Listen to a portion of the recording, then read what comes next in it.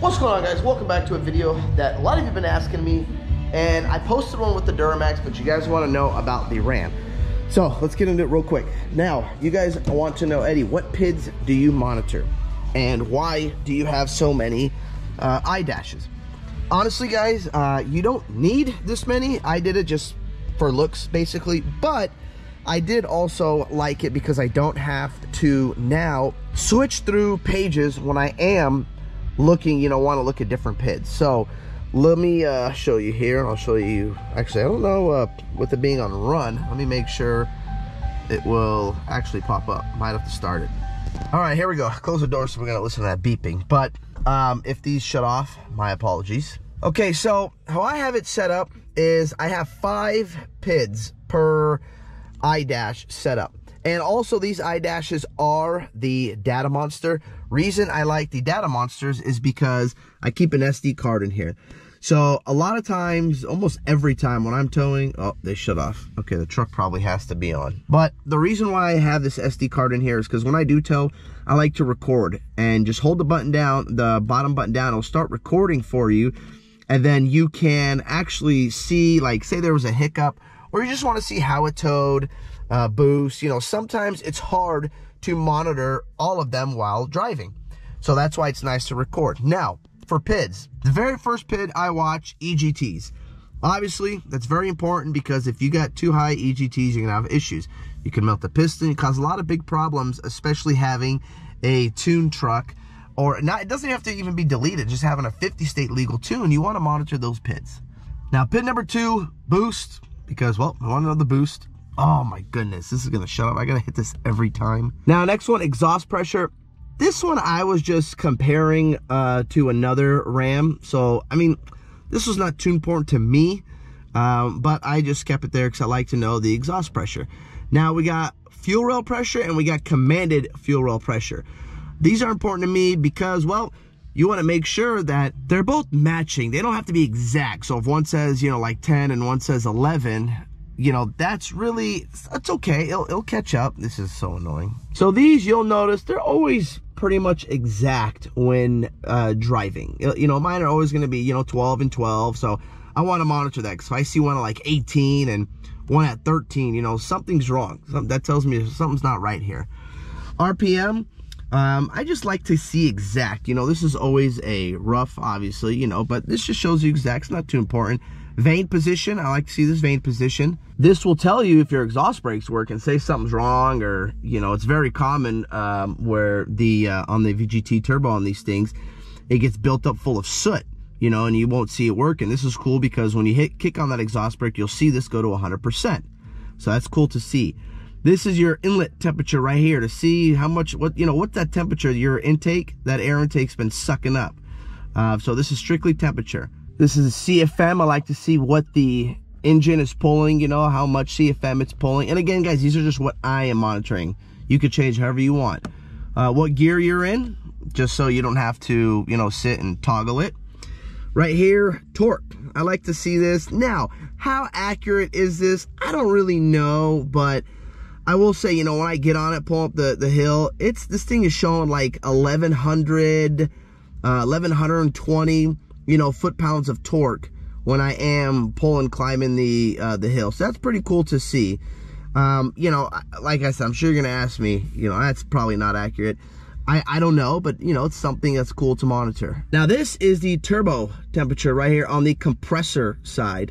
Just lets me know the temperature. MAD, manifold air density. This is really, really important, guys, if you are tuning your truck or are switching through tunes.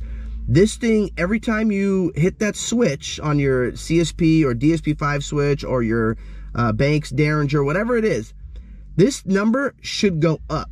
If it does not go up, then something's going on with the tune. So this is cool to watch because you'll see this thing climb over like the 300 marker when I stick this thing in the number, well, you can't see, but the switch in number 4. You'll see this thing go over like 313, 318. So that's pretty cool to watch, is the manifold air density. Here's the load, how much engine load. You can monitor that. And then fuel. Fuel, all this does is give me a percentage. Now guys, depending on your truck, you're gonna have different PIDs or more PIDs or maybe not as much PIDs. But everybody with the Ram, you're gonna have exactly what I got. So this is just my, you know, these are the most important things to me. Again, you can set up however you want, whatever, you know, you think and whatever you feel comfortable with. For me, when I'm towing, all I really look at is boost, EGTs, I like to see the EGTs, and rail pressure. Those are my main, you know, top 3 that I'm monitoring when I am towing. When I'm driving around, I'm barely looking at this thing. If anything, I'm staring at rail pressure and I'm staring at the EGTs. When I'm cruising, I'm not really building boost, you know, I'm not hauling butt, I'm just cruising the truck. Oh, and I didn't show you guys over here what Nick did. So, oh, and real quick, for you guys that keep asking me, you bought another scissor lift? No, I did not. This is customer's, just doing some maintenance on it. He needed, like, the wiring was destroyed, had a bunch of corrosion everywhere. So, it's all done now, but no, it's not mine. This is just the customer's. But check this out. So, look at Nick. Every time Nick takes this thing, right, and brings it back, something happens. There's a new ding, a dent, a shatter. Who knows what it is? This, we have no idea. You guys kept saying trailer. Was not a trailer, just because Nick's trailer clears. So when he puts the tailgate down, there's still room. So Nick says this is me, which, you know, I mean, I don't really go nowhere. So I'm calling BS on that. Then he pulls up here, right? Now, you guys ready for this? And I'm like, wait a minute. What the hell happened here? What is it? Look